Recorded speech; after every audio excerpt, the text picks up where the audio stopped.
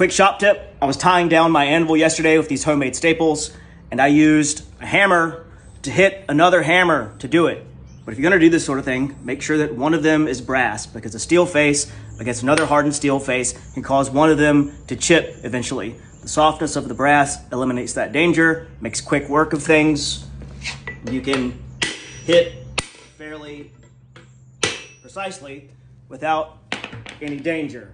The same for a claw hammer. If you need to drive the claw into a piece of wood to get a nail, don't hit it with another claw hammer or a sledge. Just get one of these. They're cheap. Throw it in your bag or bucket. Save yourself a trip to the hospital later. Y'all take care.